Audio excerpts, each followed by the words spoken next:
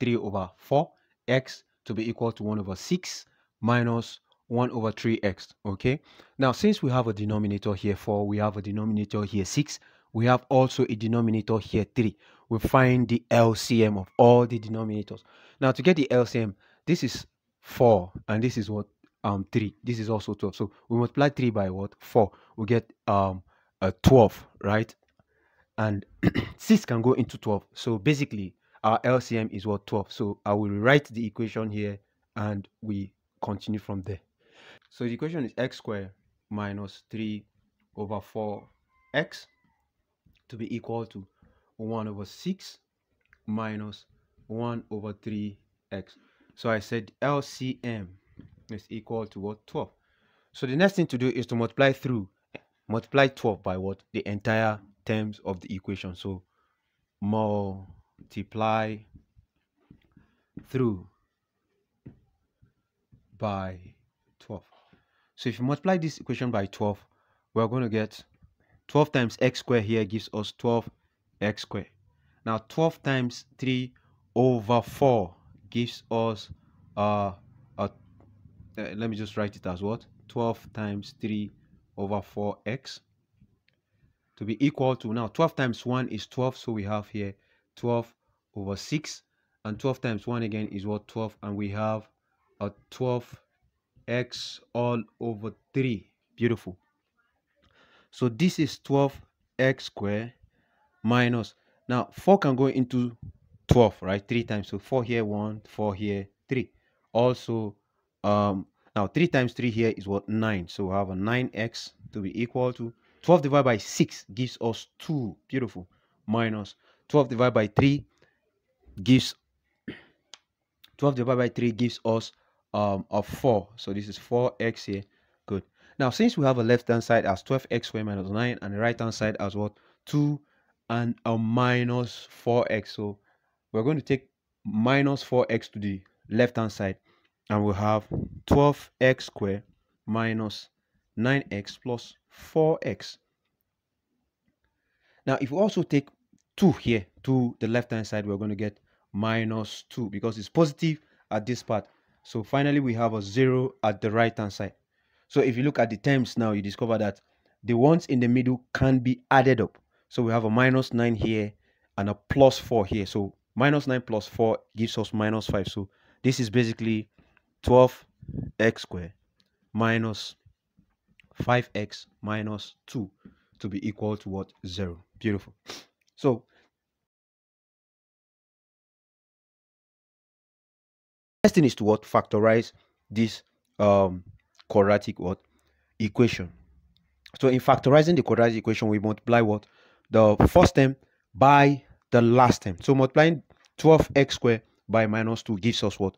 Minus 24 gives us minus 24x squared. So what are the factors of what? 24? Let's keep minus aside. 24.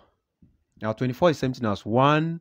24 is something as 2. That's 24 divided by 2 gives us 14. And 3 can also go into 24. Also 8 can go into 24. And we have a 24, right? So the factors that we need here to get the middle, we're looking for what? This middle term. This middle term. Two numbers that when we multiply them, we get a 24. And when we add them together, we get a 5, right? So this is just basically a 3 and 8, because if you multiply 3 by what? 8, you get 24. And 3 minus 8 is the same thing as what? Minus 5. So if you add a minus here, you get a minus here. Beautiful. So instead of writing 5 minus 5 here, we'll replace the minus 5 by what? 3 and minus 8. So this implies now 12x squared plus 3x. Instead of writing 5 now, I'm replacing it with what? This 3 and 8 minus 8x and a minus 2, which is the last term, is now equal to 0. So if you put this together and we ask ourselves, what are the common term in this? We have an x here, we have x here. Now we know that 3 can go into 12, so that means 3 is common between the two of them. So this now implies 3. We bring 3x out of the bracket, and we have 4 here, because 3x divided by 12x squared gives us 4x plus.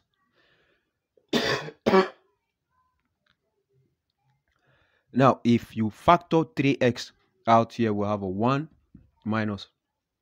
What is common here is just basically 2, right? Because 2 can go into 8. So we have 2, an open bracket. We have an x, we have a 4x, sorry. 4x minus 1 plus 1 to be equal to 0. Now, at that stage, it's plus 1 because if you open the bracket, you're going to get a minus 2 there. So the terms that are outside the bracket, we bring them together, and we have 3x minus what? 2 in bracket, and we pick the bracket that are common as what? 4x plus 1, all to be equal to 0. So what this implies basically is the first bracket is equal to 0 and the second bracket equal to what? 0. So this is it.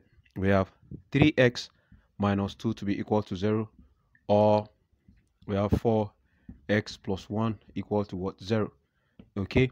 Now this also implies if 3x goes to the other part, we're going to get a 3x to be equal to what? 2.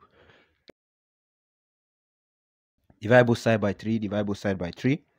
3 goes here, and we finally have what? X to be equal to 2 over 3. That's for 3x over 2.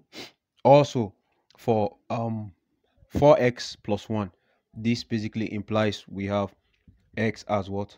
Minus 1 divided by 4. So this is it.